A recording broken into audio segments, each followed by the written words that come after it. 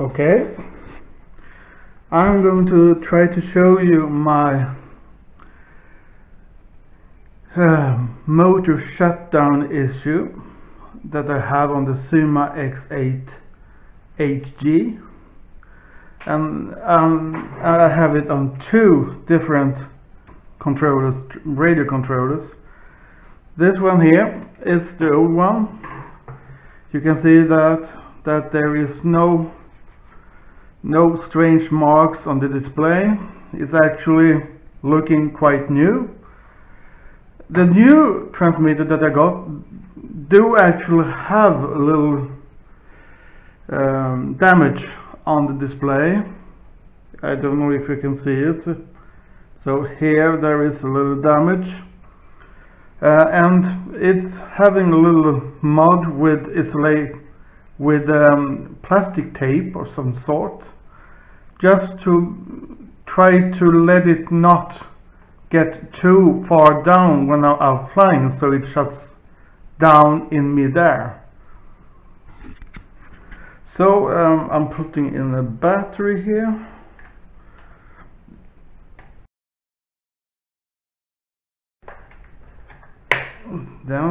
There we go. Okay, I should change the batteries. It's actually having a much better locket to the battery base.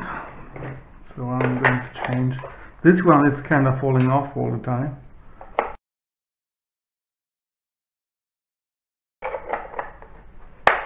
So, and then I do like this, put this on. It's flashing, put this on. I do up and down, and let's see, so I can, yeah, it looks like I put it on. You see it's spinning, and now let's see here now. If I do like this, it shuts down just like it should do. I start it again, and now I do like, say, only 2 millimeters. You see, I don't even have to pull the throttle stick all the way down on this, the old transmitter.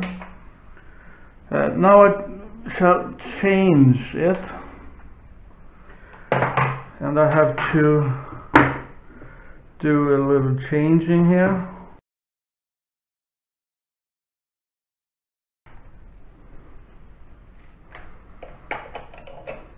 This one actually comes from a new controller.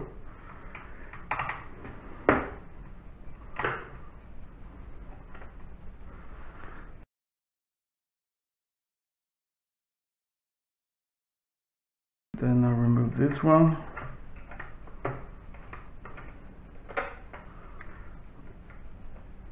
As you can see, I have made a little plastic tape over there, just to make it enough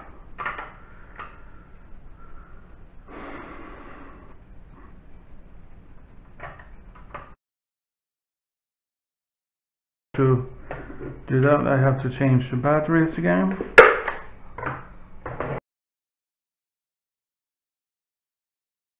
Get down, and then we do it again, all over again. I shut this on, the controller on the quad, and then I shut it on. And let's see here, this is the new one.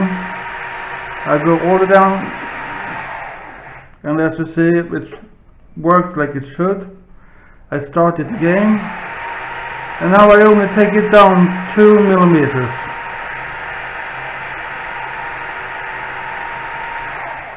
And you see, it's not fully down, and it shuts down all too early.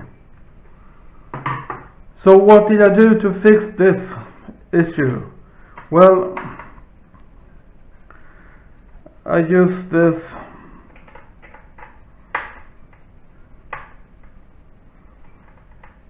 there are some modification out there. Some have taken some plastic, something like that, but I actually use some, you know, this tape you can use on electronics.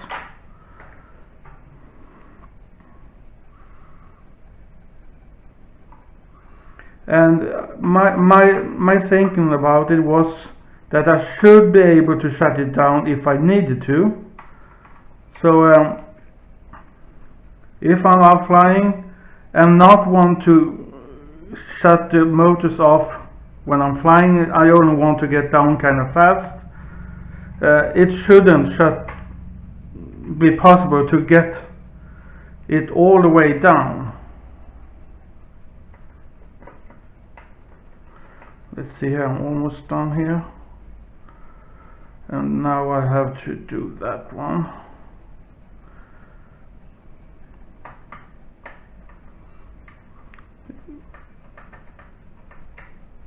Okay, let's see here if it works.